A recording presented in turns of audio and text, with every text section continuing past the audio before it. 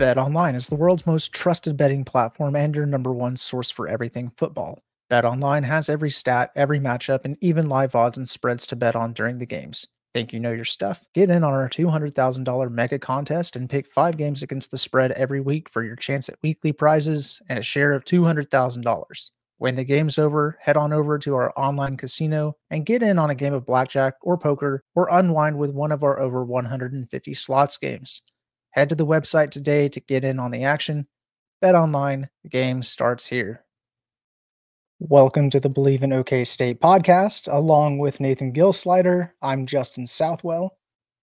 The Cowboys shooting for their first conference win as we face the West Virginia Mountaineers Saturday. West Virginia comes to Stillwater with an overall record of 2-2, and they are 1-0 in conference after a 32-28 win over Kansas. Mountaineers are benefiting from a bye week and are looking for revenge against the Pokes, who beat them 48-34 in Morgantown last year. OSU has won 8 of the past 9 against the Mountaineers and has won 3 of the past 4 games in Stillwater. Mike Gundy is 9-3 in his career against the Mountaineers, while West Virginia's Neil Brown is 1-4 against OSU. Neil Brown has been with the Mountaineers since 2019, has a 33-31 record during his time there. Brown's coaching journey started back in 2003, and he got his first head coaching gig in 2015 at Troy. Overall, he's got a solid coaching record of 68-47. And has done great in bowl games, sitting at 5-1. According to 24/7 Sports, composite recruiting rankings for the past 4 years include 2024, 46th overall, 2023, 49th overall, 2022, 35th overall, 2021, 41st overall, an average of 42.75. Dead even with Oklahoma State at 42.75. West Virginia is averaging 6.26 yards per play and 410 yards per game. They love explosive plays, so it's a rough matchup for Nardo's defense. So far, we have not been successful at limiting explosive plays. Senior quarterback number 6, Garrett Green, yet another dual threat quarterback. This season, he has 902 passing yards, 7 touchdowns, 4 interceptions, 209 rushing yards with 2 touchdowns. He is averaging 13.85 yards per completion, which is top 25 in the nation. A couple of things stood out to me when I was watching that Kansas game. When he runs, he does not go down easily. Our guys will need to be sure to wrap him up because he can bounce off of tacklers. The other thing is he's not afraid to throw it in the middle of the field. West Virginia has gotten a lot of chunk plays through the air on deep post routes, but if the middle of the field is taken away, he can still make throws to the outside as well. Nathan, what are the keys to our defense in stopping Garrett Green? Well, Coach Brown, you kind of alluded to it, but even back whenever he wasn't at West Virginia, he is big on run, shot play. Run, shot play. Doesn't have to just be running back, can quarterback running, things of that nature. But that's his typical rhythm. He is not much for dink and dunk. If he's going to throw the ball, it's going to be for big yards. But it's all predicated on the run. Unfortunately for OSU, that's not been our strength. Both a good running attack plus a good running quarterback have been hard for us to corral so far. In order to slow down this offensive attack, it is all going to come down to being able to keep Garrett Green in the pocket, keep our rush lane integrity, and stop the run. Because it is all about man coverage, play action, throw a deep bomb, run, throw a deep bomb, play action. You know what I mean? That's just in a very basic, rudimentary way. That's the way that Coach Brown has played ever since he's been at West Virginia. And even if you go back to his previous stops offensively, that's what he likes to do. It's very effective. He is good at what he does. West Virginia fans are equally as frustrated as Oklahoma State fans right now. So, they're looking to get back on track, losing both of their rival games to Penn State as well as Pitt. Quite honestly, they should not have lost that Pitt game. They got worked over pretty good by a good Penn State team in that game, but that West Virginia Pitt game was a gift. And so that really started, at least from my end of being able to hear it. There was a hot seat. He was kind of, I guess you'd call it the hot seat last year. He kind of saved his job most likely with a very solid year. They had a fantastic offensive line last year and a really, really good young running back. So that being said, the key to slowing down this attack is stopping the run and keeping the quarterback in the pocket. Garrett Green, to your point, has a ton of moxie. He's a fighter. He is that energy, that little lightning bolt. He's most likely not going to play on Sundays, but he is a great college quarterback. If you let him get loose, he can hurt you with his legs, but he will run to throw, right? If a pocket collapses, he doesn't just always just take off to get away. He takes off to buy some more time for his guys to get downfield. We saw that in last year's game. They hurt us a couple times just on that alone. I expect to see more of the same if we're not able to keep our rush lane integrity. And by that, I just mean we've seen it too many times this year where our guys will try to rush the passer. They'll go inside. They'll run the loop, which means you go all the way around the backside and you leave this gaping hole for the quarterback to step up and then do whatever he wants. And we run way too much man coverage for us to keep doing that. You mentioned last year, Garrett Green had 249 yards against OSU last year. He was 15 of 30, 50% completion, 2 touchdowns, 1 interception. He also had 16 carries for 117 yards. That dual threat and keeping the lane integrity is going to be a pretty big key. How about cover 2, Tampa 2, any kind of schemes that the defense can utilize to maybe take away some of those deep throws down the middle of the field? Sounds great in theory. We haven't seen that much from Coach Nardo. That's not really what he brought over. If we do go zone, it seems he likes to run a lot of 3 high. We struggle in zone, quite honestly. We have since the first game. We don't look very comfortable in it, so I don't expect that that's something we're going to sit in a lot. We might throw it out there every now and then, but it's not something I'm expecting us to see very much of on Saturday. It would be a great one, but it seems that we rely a lot more on man coverage. And, with somebody like Nick Martin, not 100%, we don't know what we're going to get out of him. It really seems like this is going to come down to a Kendall Daniels, Trey Rucker situation. I don't foresee Nick Martin getting that task very much on Saturday. I don't think he really has, quite honestly, much of the season. We don't use him much in that way, but whatever we do with him, I think is going to be pretty limited. I know he's pretty banged up. So, yeah, a lot of pressure on Trey Rucker.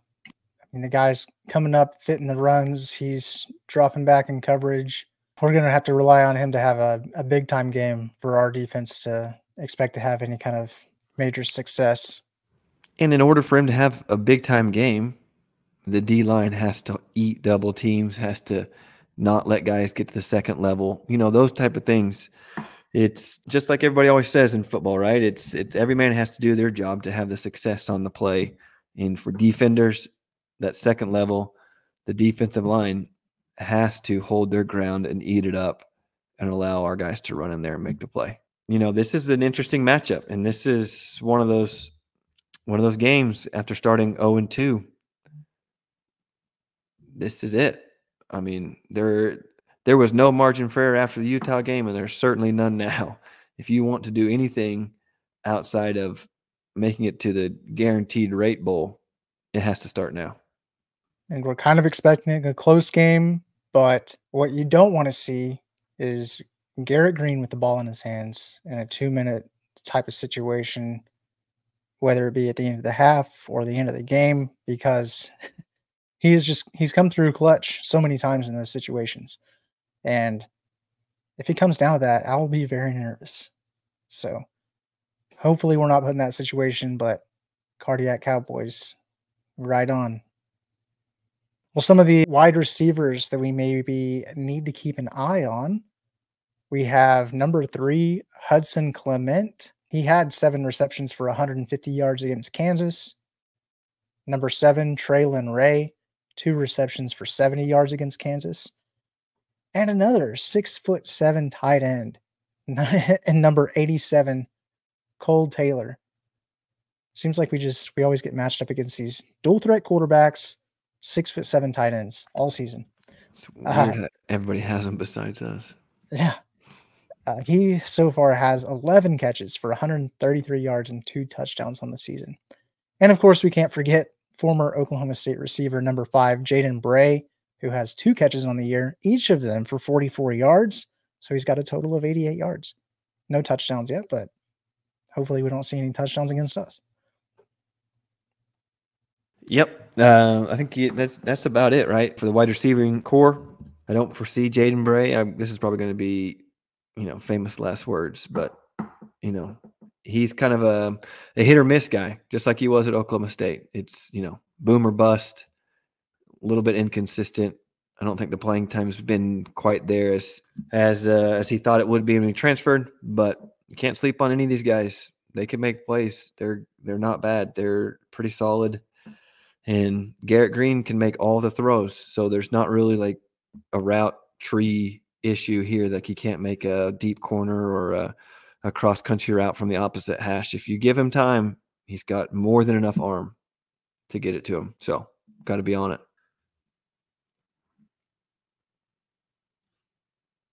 Let's look over at the defense. Some guys to keep on our radar.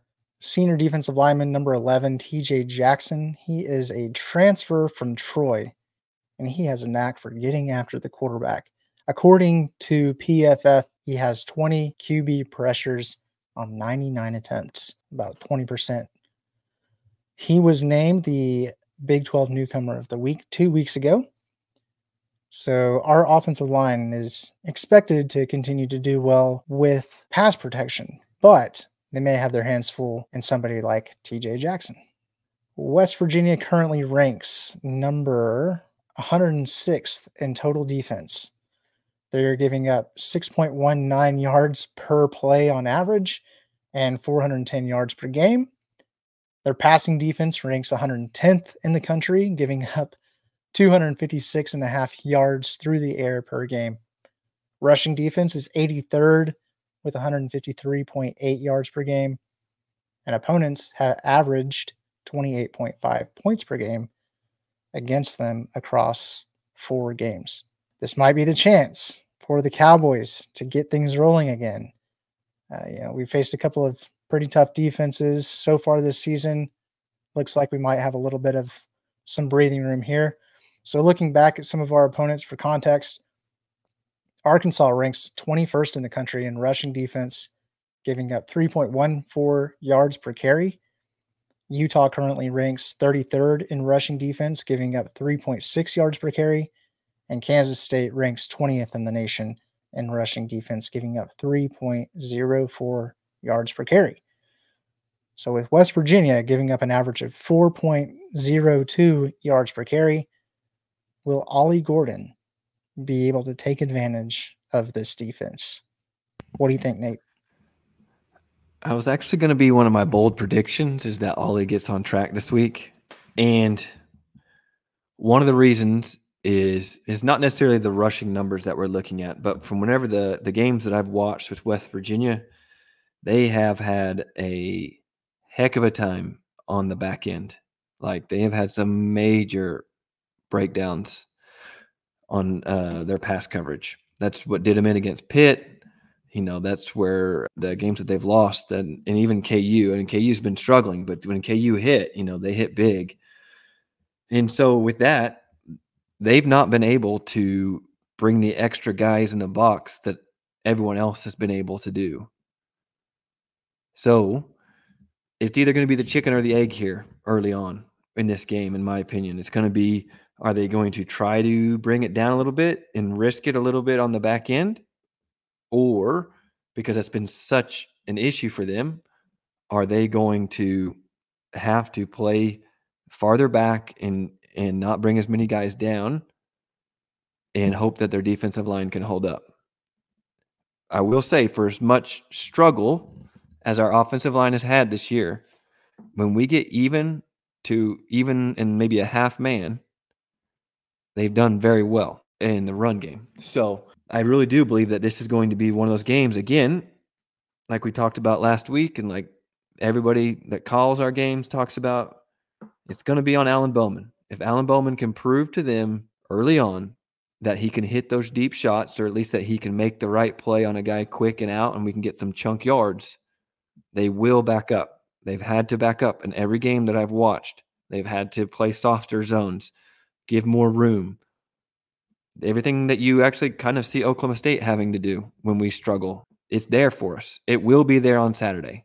If we take advantage, just like Coach talked about, there's some things obviously you don't necessarily agree with.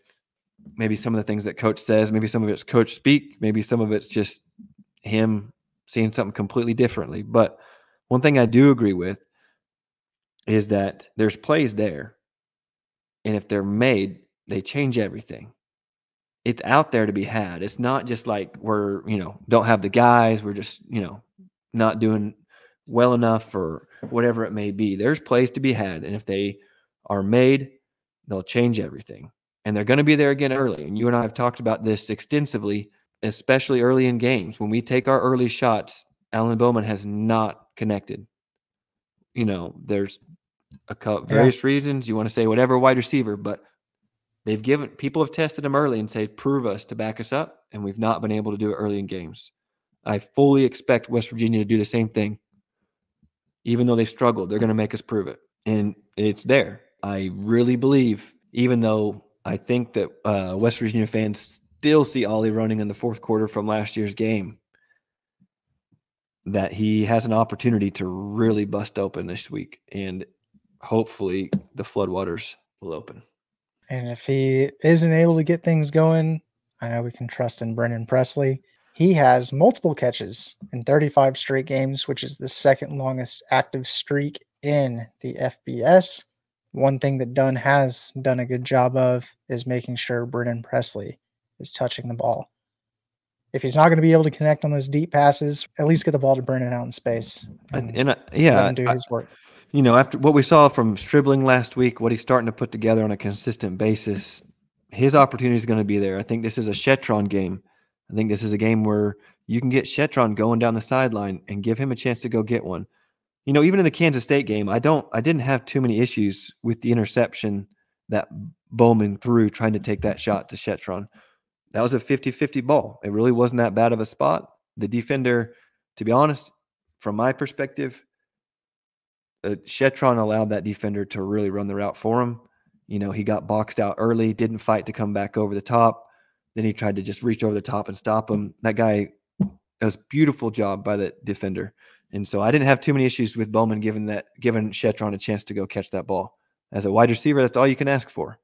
And so I expect many more of those in this game. And our guys are going to come down with our fair share. Maybe now's the game for us to get back on track doing that. Maybe they'll be inspired by Alabama's receiver, Ryan Williams, who just goes up, spins around, races into the end zone. I mean, whatever you need, I don't care, but we need it. As a fan base, we need it Saturday, please. No, but honestly, it is true. And the guys feel that, right? And you're going to feel it. You're going to feel the angst in the crowd if we don't get off to a fast start the way that the last 2 weeks have gone. So it is very important that guys get off to a fast start. They execute properly. We get things rolling and allow Boone Pickens to actually help us out. I felt in that Utah game, they gave us zero chance to impact that game until late. And then majority of the crowd was gone because we were getting absolutely shellacked. So it is important at home to get going and get the vibe going into the bye week right. we can hopefully get this season back on track. That Utah game, I don't blame the fans for leaving early. It was a hot one. Looks like this Saturday is going to be a hot one as well. It looks like 94 degrees on Saturday afternoon, so that turf is going to be cooking again.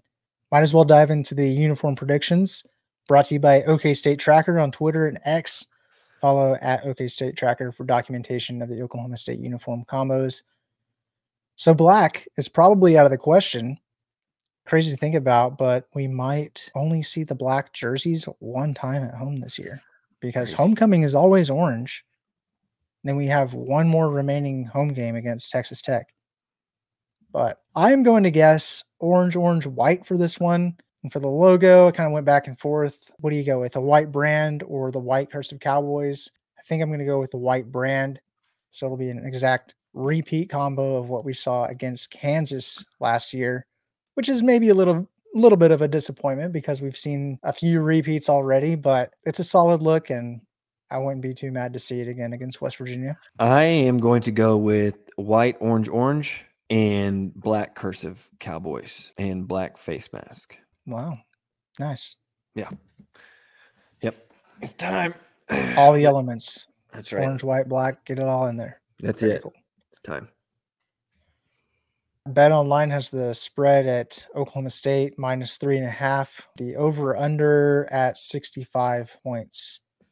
For me, I'm thinking, man, this game, we are truly backs against the wall. Can't afford to lose another game, and you especially cannot lose that game at home at Boone Pickens Stadium.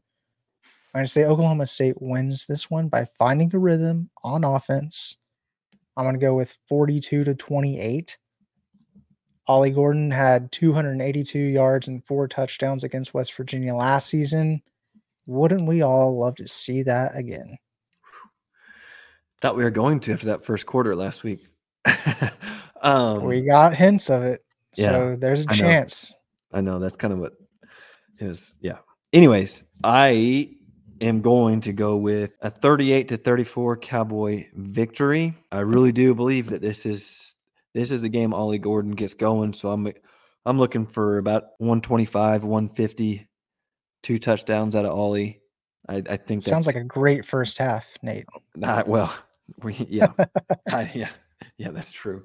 I know he's no Ashton Giante from Boise this year, but it's in there, right? We've seen it. He knows it's in there. Just got to give the man a crease. We saw it in Kansas State. It's still in there. It's not, that talent didn't go anywhere. That energy, that burst, you just can't allow him to get hit at or behind the line of scrimmage. I mean, there's very few running backs in this game ever that have success. They're able to have consistent success when that happens. And one of them was in Stillwater, but he's one of very few. So he's got to be able to get his rhythm early. And I think that's one thing that's been lacking from his vision is just a rhythm and a timing, right? There's so much rhythm and timing to offensive line play, blocking it up, and when you can hit, when you can cut, how you can set guys up. So if we can get him going again early like we did against Kansas State and continue to press the envelope and don't just sit back and throw it 50 times again, because that's just never going to be the recipe as long as Alan Bowman is our quarterback and the way that this current team is made up. That's just never going to be the way that we can consistently win football games. And it's going to have to be a little bit more ball control than what we've had. Our defense has struggled, yes. Our offense has continued to put them in very difficult situations time and time again. 3 and out, Absolutely. 3 and out, turnover, 3 and out, turnover, right? For a defense that already is struggling with some depth, and we knew that was going to be somewhat of an issue going into the year, we are not playing complementary football, and we don't have the talent, quite frankly, on this team to not play that way. There's a couple – I remember whenever Knowles first got here, we really started to slow down the pace and really, my goodness, he was even more conservative than typical. He was punting from opponent's side of the field, all the things that we had to do. I'm not calling for that, but what I am calling for is be more complimentary. If fast pace, if we can't consistently hit first downs, then don't go fast. because it doesn't help anybody out, especially on hot days. So I think we got to do a better job as a coaching staff, playing more complementary, allowing our guys to get the breaks, our offense to maybe get more in a rhythm, and then go fast. If you get a rhythm going, then speed it up. Don't speed it up to get into the rhythm, because that hasn't worked yet this season outside of the first couple drives on scripted plays. So let's stop hurting ourselves. And I'd love to see maybe some 5 out, some, Ollie start in the backfield and then spread out, some different looks, because this double running back, tight end, 2 tight end, fullback, whatever, however you guys want to match it up, it's not been working. It's not been good enough. And the guys have not consistently been winning enough in order to make it worth bringing the crowd into the box. So let's keep it a spread as much as we can. Let Ollie win and Alan Bowman be complimentary off of that, rather than trying to set the run up with the pass.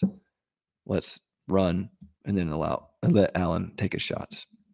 Get that rhythm, get that confidence. If Alan's going to be the quarterback, he's going to start the game. But I will be interested to see, if we don't get off to the fast start, what happens. Game 6 versus the West Virginia Mountaineers will be Saturday, October 5th at 3 p.m. Central Time in Boone Pickens Stadium. It is family weekend, so we are told to wear orange as fans. Monster BMX jumpers at the block party. Pistol Pete's partners get a group rate. Who knows what any of that means? You got to be there to find out, all right? And if you're unable to see them in person, the game will be televised on ESPN2. Nate, anything else before we wrap this one up? Need it in the worst way. Need it going into the bye week. I would love nothing more than for Bowman to get back on track and then put some of this to rest. But one way or another, we need to find out who the signal caller is going to be moving forward, and if this team has enough juice left to get the engine back started after the bye week. So this is incredibly important for the rest of the season, for these guys, for everything they came back for. This is it. Got to turn it around here. There's no more. This is extremely important for this season. I don't like must wins, but this is we very much need win. I would agree with that. Well, this episode of the Believe in OkState podcast is presented by Bet Online. Please like, share, and subscribe to show your support. We'll see you next time. And remember, all things are possible for the one who believes.